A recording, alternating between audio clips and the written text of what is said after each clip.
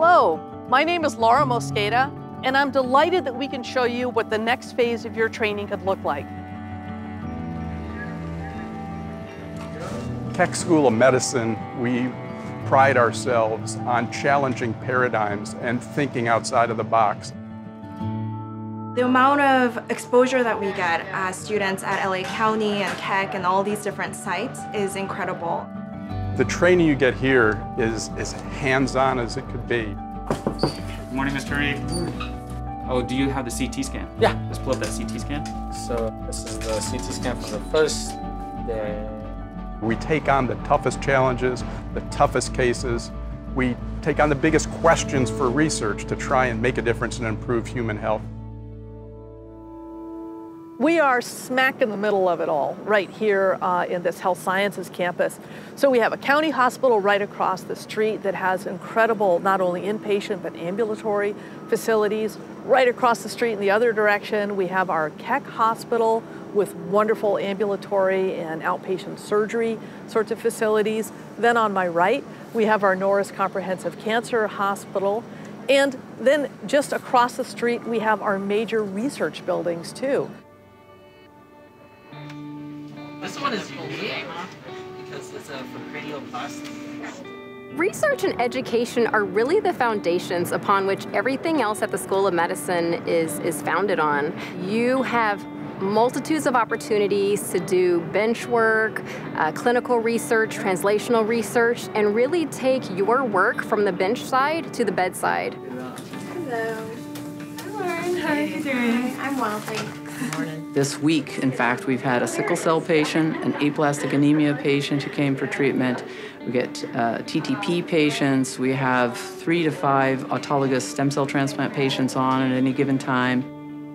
I've been here 44 years, and there's 2 common foundational principles. Number 1, patient interest supersedes self-interest.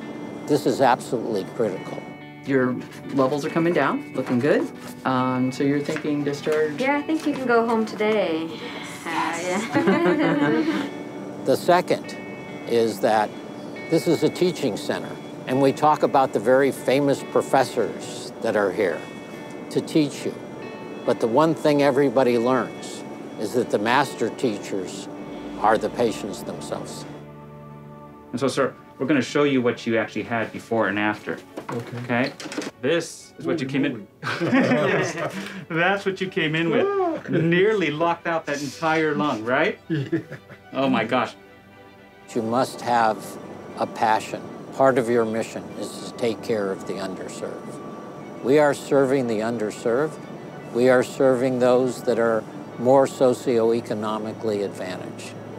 But essentially, you want to serve everyone and everybody and serve them the same, regardless of who they are. So who's our next patient?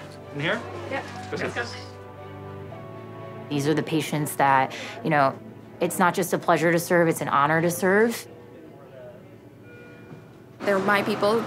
I see myself reflected in the population. I really wanted to come back home in more ways than one. This could be my mom, this could be my dad, this could be my uncle. And no other place could afford me that opportunity besides here. It's been the most challenging and rewarding thing I've done in my life, being here. I've been pushed in ways that I didn't think were possible. We're looking for that spark in a person that's going to become a good physician who's going to put the patient first. Can we get Dr. Diggs in here, please? Can we get some backup? No matter how dramatic this scenario is, it's something that happens. Patient just went non-responsive, her blood pressure dropped. We are pretty much in the ORs from day one. We do cases that other places just read about in textbooks. You really want to care for the caregiver. Our goal is to prevent burnout before it even happens. Takes about 8 months till you start thinking, I can do this, I can master this.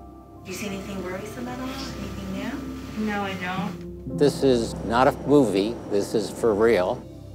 Can you show us 2 fingers? It's really important that not only do they listen to what the attending has to say, But equally important, the attending needs to listen to what the resident has to say. Show me where your pain is. We're here to learn. There's no dumb questions ever. We really want an inclusive environment where you can be the thought and the change leader on our campus. If you come to USC, you will be part of a close-knit, collaborative Trojan community. It's so important to know that you're part of the Trojan family. That's not just a catchphrase here, it's something that we really mean. We care about the people who are here. We care about you after you leave. It's a lifelong commitment on our part. Good morning, everyone. Thanks for coming together. My name is Helena Chu, and I'm the chair of the department. It's been a pleasure and it's an honor. I've been chair for 17 years, and I've seen the department grow, okay, from like 12 residents to 18 residents, and from maybe 6 fellows to 12 fellows. You're all here for different subspecialties. We have about 10 subspecialties in critical care, neurology and stroke, epilepsy, headache and general neurology, Parkinson's and movement disorders, ALS, neuromuscular disorders, Alzheimer's disease and memory disorders, multiple sclerosis and neuroimmunology, rehab in both inpatient and outpatient. Our history goes back over 100 years. We started out as a training program at the General Hospital. It's kind of famous on TV, LA County. We've been like a family between neurology and neurosurgery. And I think that's been the key, because kind of with pride, we are number 19 by US News and World Report for neuroscience. So that's, you can hold your head up high when you say you trained at USC. It's kind of hard for me to believe, number 19. During the past 10 years, the university has made major investments in neuroscience. Our NIH funding ranking moved from number 30 to number 4. So we have, just looking out the window, the Zilka Neurogenetics Research Institute, and right there the Broad Stem Cell Regenerative Medicine Institute. We have the Stevens Neuroimaging and Informatics Institute, a beautiful space with lights. It looks like a spaceship. There's over 15 faculty members there, and they're part of the Department of Neurology. If you're interested in research, we have a lot of opportunities here. We've come a long way in the 17 years I've been here. Our goal is still to train the best experienced, skilled, compassionate clinicians. Welcome to our academic community and home, and to our family. Your program director's doors and my doors always open to you. Hi, my name is Danielle Feigenbaum, and I'm one of the movement disorders attendings in the Department of Neurology at the Keck School of Medicine. So one of the things that I liked about this fellowship program was that there's 5 movement disorder trained attendings. So as part of movement disorders, you know, the exam, seeing patients, all that is really an art. Good. And let me have you do the heel to toe walk with me. So come towards me, and you're gonna walk heel to toe. It's one of the last few arts left in neurology. So having exposure to 5 different attendings and how they do things differently, how they do things the same, you kind of get to create your own art of seeing patients and doing things. There's usually 1 fellow per year. Yeah, and you can choose to do a 1-year or a 2-year program.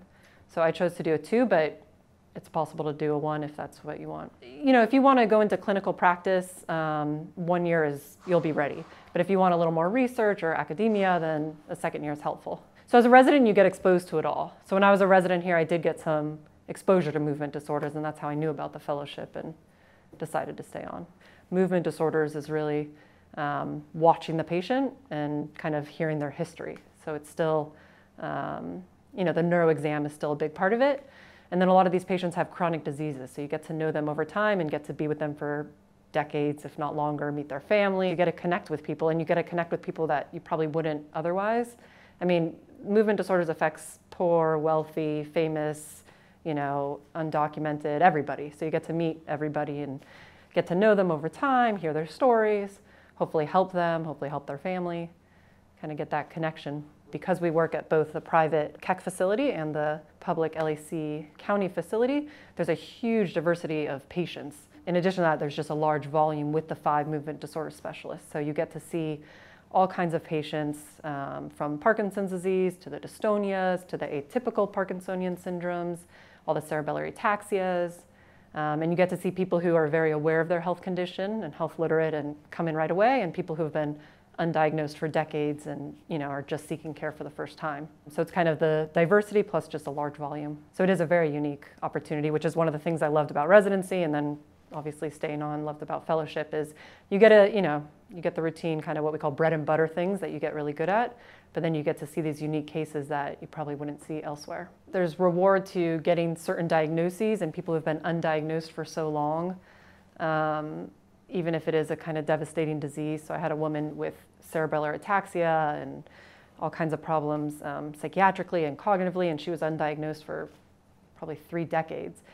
And long story short, we diagnosed her with Niemann-Pick type C, which is not that common. And unfortunately, we weren't able to offer much, but it was rewarding just to have a diagnosis. And then there's other patients, with say Parkinson's disease, who are miserable. They can barely walk. They can, they have severe tremor. They can't talk. And by adjusting their medications or doing a surgery we call deep brain stimulation surgery, we can kind of restore their quality of life. So that's rewarding. But we have 3 neurosurgeons here who specialize in the deep brain stimulation. And so we can go to the OR and help them out, but we're not surgically doing it. But afterwards, I can do all the programming. So you can adjust various settings to treat the patient's various symptoms. I mean, there is a structured fellowship. So if you just want to get, see a broad diversity of patients and feel very comfortable with movement disorders, 1 year you can do that. But there's a lot of flexibility and a lot of support if you have a special interest in clinical research, joining clinical trials. If you have an interest in pediatrics, we're affiliated with CHLA, you can go and join some of the pediatric movement disorder specialists. Or if you have a special interest in the deep brain stimulation surgery, you can go to the OR when any of your patients are getting the surgery. You can do research with the DBS surgeons. So there is a structured program, but there's a lot of flexibility if there's a special interest you want to kind of foster and get better at. There's flexibility enough to make those choices. Obviously, I have a biased opinion because I did my residency here and then stayed for fellowship and then now stayed on as faculty. So the program obviously was able to provide me with that opportunity to stay in academia. So my professional goals are to continue building both my clinical experience and seeing patients, and then also to build on some of the research that I started in residency, continued in fellowship, and I'm continuing now. Once you've done a residency or a fellowship here, you are ready for the next phase of your career. And that might be going into clinical practice, it might be going into academia, it might be going on for more training. Whatever it is, be assured that you are going to be the most well-prepared person possible for that next part of your career.